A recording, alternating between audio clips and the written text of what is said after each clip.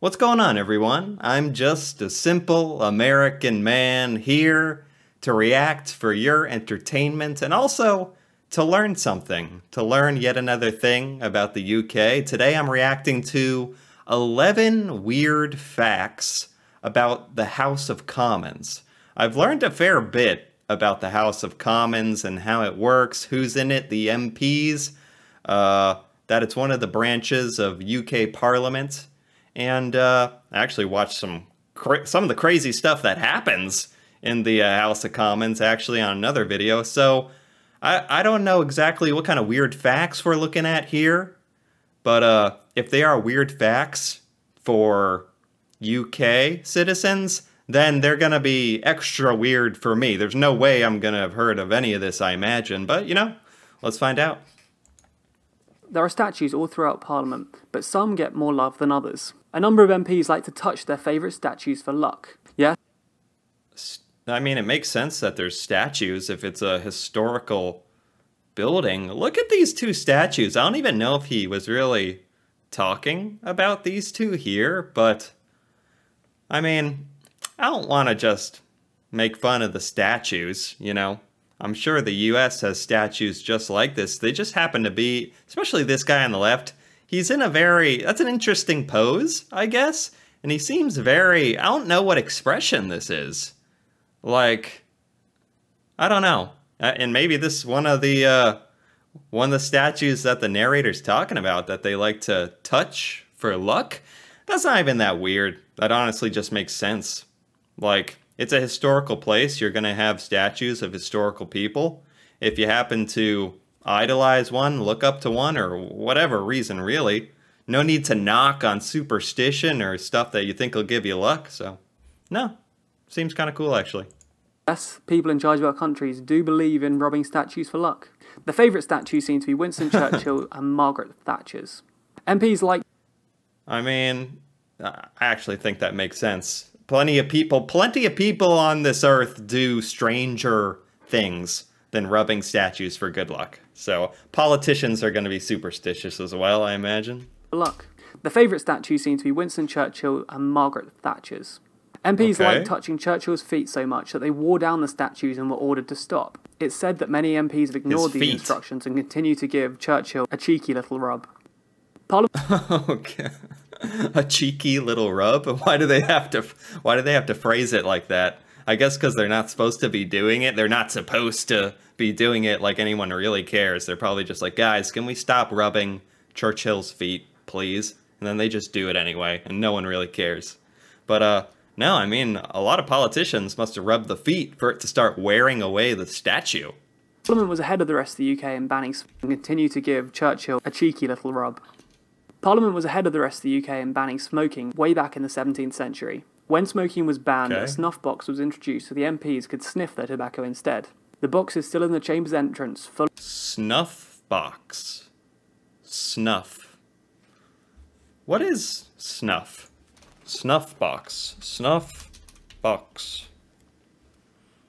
Snuff box. Used for... mixture of ground tobacco? Do you snort it? Wait, what? I have not heard of this. Hold on. I mean, something kind of rings a bell. I mean, it sounds like drugs, though. Putting it in your nose. Can you snort tobacco? I've not heard of this. Have ignored these instructions in banning smoking way back in the 17th century. When smoking was banned, a snuff box was introduced so the MPs could sniff their tobacco instead. The box is still in the chamber's entrance, full of snuff today. The good news is that MPs are massively into vaping these days, so no one uses it. Wait, is that serious? They're into vaping? That's funny. That's funny. It's not just the kids, and I mean, every adult I know, like, I mean, so many adults I know are into vaping, kids are into vaping. Why wouldn't the MPs be into vaping as well, you know? Everyone's doing it, and it's much more convenient than smoking, I imagine. I wonder if they're allowed to vape inside of Parliament, inside the House of Commons. I'd imagine not, right? That's kind of the whole idea of banning smoking. But, I don't know. Maybe they do. Maybe it just smells like bubblegum. Cotton candy flavored vape everywhere. But, the snuff box. Of snuff today. The good news is that MPs sniff their tobacco instead. The box is still in the chamber's entrance, full of... Okay, so it's like a historical snuff box. Am I correct on this snuff stuff? I honestly, maybe I've not been around the right people, but I know of chewing tobacco you put in your gums, and you have to spit out all the time. Obviously, you can smoke it, but I wasn't really aware people snorted it. Like cocaine. Okay. There are purple ribbons in the MPs are massively into vaping these days, so no one uses it. There are purple ribbons in the members' cloakrooms, which are designed to allow MPs to hang their swords alongside their coats. There are apparently only a few plastic swords hanging from the hooks these days, though the BBC did...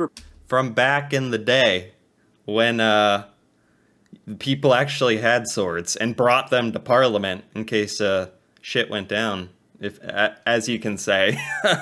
I learned in the other video that they designed the distance that the two parties, or whoever, the two sections in the House of Commons, they're spaced apart a very particular distance that's 2 sword lengths, so that they can't immediately get into a sword fight and strike each other in the House of Commons. So this actually makes a lot of sense. There are purple ribbons in the members' cloakrooms, which are designed to allow MPs to hang their swords alongside their coats. Gotta hang your sword somewhere. There are apparently only a few plastic swords hanging from the hooks these days, though the BBC did report that at least one MP still takes advantage of the sword hooks. Every morning the House is... What? Someone brings in a sword? Just for ha-has? For lulz? Or for intimidation? I'd be in favor of all of the above. In session, but at least one MP still takes advantage of the sword hooks. Every morning the House is in session, a mace is brought into the House. If this mace isn't in place, any debate which takes place is illegal. This mace! I was wondering about this mace. I watched MPs behaving badly in my last video, and one of them snatched this mace. He grabbed it and was walking out with it. And they stopped him, and everyone was kind of booing him. No one seemed to like it. And I was like, what is this thing?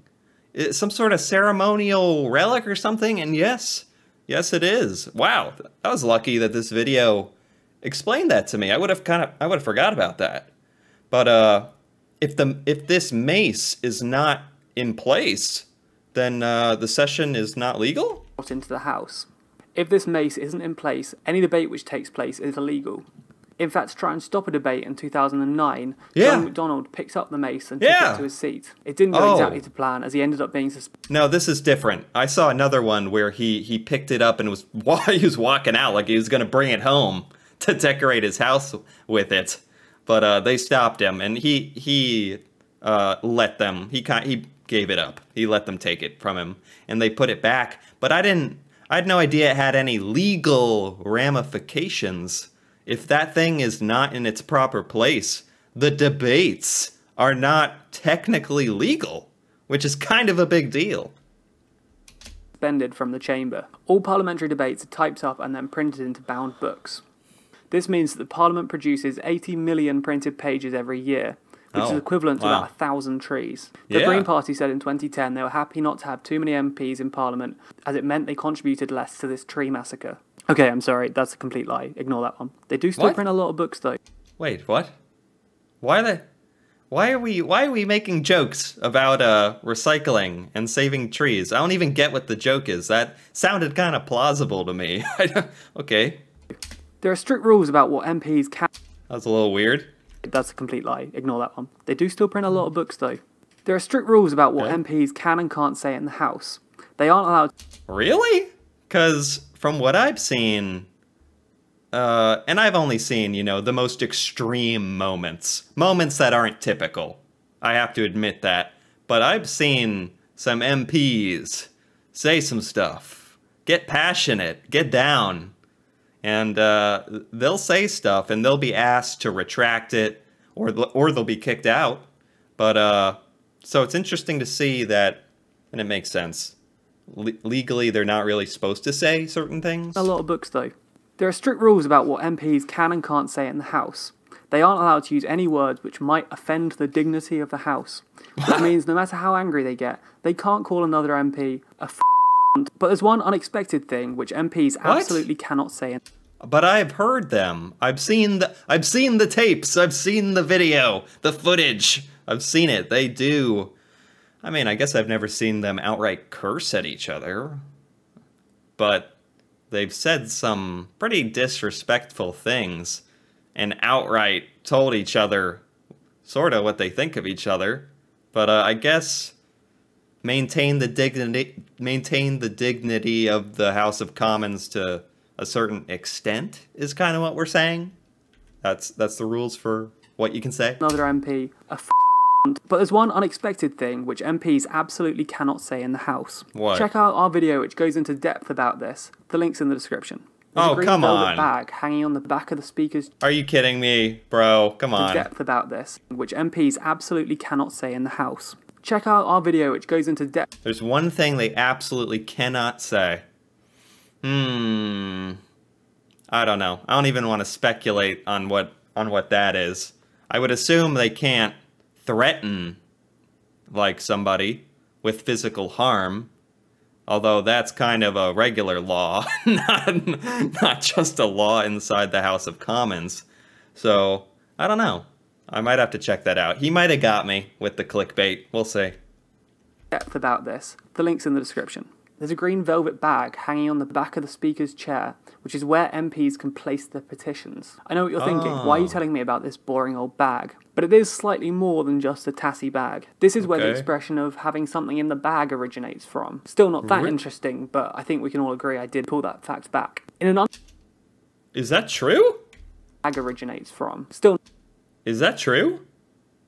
That's a saying that Americans use all the time, constantly. Does it originate from the UK? House of Commons? Can that be? Having something in the bag? That's in the bag. Means it's a sure thing. Gonna happen. Surefire thing. That's really interesting if that's true. If it's based on this bag on the back of the speaker's chair. Nobody knows that. That would be like the $1 million question on Who Wants to Be a Millionaire or something. All right, glad I know that. Still not that interesting, but I think we can all agree I did pull that fact back. In an unusual architectural move, the chamber was built without enough seats for every MP to sit down. MPs have specific areas where they can and can't sit, but most don't have designated seats. If you're interested in finding out who sits where in the House, we have another video about that, which you can find in the description of this video. Man, this guy does a good job promoting his other videos. Like, you gotta watch him to learn some of this stuff. He really reels you in with that. But yeah, I had noticed that earlier. There's 650 MPs, but I think there's only room for 400 something individuals to sit. I don't know why that is. And it definitely makes the room feel more chaotic, is a word. You know, everyone's kind of crushed in there. Very close quarters. In a place where temperament already gets high and debates are held. It's interesting. It like almost facilitates that, promotes that kind of feeling. It's definitely a vibe. It's a feeling that this House of Commons creates, for sure. There are two red lines running down the middle of the chamber. No MP is allowed to step between these two lines during a debate. It's said that they were designed to be just over 2 sword lengths apart to prevent any sword fighting. At this point, it's beginning to seem like the whole building was designed around medieval weaponry. Yes, he's not wrong. It does seem like that. And I do like that rule, actually. You'd like to think we live in a time where we're all cordial enough that no one is going to physically intimidate each other, but it's nice to just have the rule. You know, you can't get in each other's face. We have to keep a certain level of respect, so they can't cross the lines when they're debating. Makes sense. There's a hairdresser in the House of Commons to help the MPs get a fresh trim without even having to leave the building. Really? And they say that millennials are lazy. Apparently, women's cuts are about £50, which for its central London location seems pretty reasonable. Green is the colour.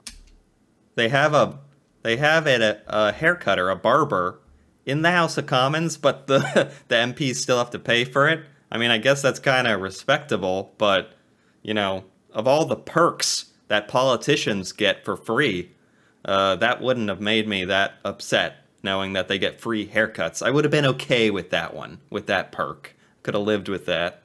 Although I'm sure they get a million more, much better perks. Colour used to represent the House of Commons as central London location seems pretty reasonable. Green is the colour used to represent the House of Commons, as should be pretty obvious by this point. Yeah. The benches have been coloured green for over 300 years, so if you haven't noticed yet, you're a little behind the programme. Okay. Slightly more interestingly though, Westminster Bridge is also painted in a matching green. For more news and politics information, subscribe to TLDR. Westminster Bridge? Also painted in a matching green. Slightly more interestingly though, Westminster Bridge is also painted in a matching green. Westminster Bridge? Westminster Bridge? I'm not familiar with this. Also painted green? What's the significance of this? I mean, it looks awesome. And it's right there on the same street as Big Ben. Is this correct? Is this picture up to date? Hold on. Hold on. Okay. That's cool. Is this bridge related to Parliament somehow? I'm not sure what the connection was. I'm not even sure what the significance of that bridge is. But at some point along the line, I'm definitely going to watch a video about that bridge now that I know it is significant. I'm sure there's a ton of UK landmarks that I would have a great time looking at, to be honest. Gives me some ideas. Anyway, that was pretty interesting. That was definitely a bunch of facts I did not know, except for the one about swords, because that one stuck in my mind. If there's a fact about sword fighting and death, it's going to stick in my mind. But I enjoyed that. It seems like a lot of these interesting facts are really rooted in the long, deep history of the House of Commons. A lot of them are like steeped in its tradition, and there were a couple things there about how things haven't changed for hundreds of years since the place was built. So yeah, it's all pretty interesting. I enjoyed that. So if you enjoyed this video, how's that for a segue? If you enjoyed this video, if you enjoyed this reaction, feel free to give it a like, give it a comment, or subscribe for more videos like this, looking at different UK things, reacting to them. Feel free to subscribe for more stuff like this, and until then, thanks for watching, and see you later.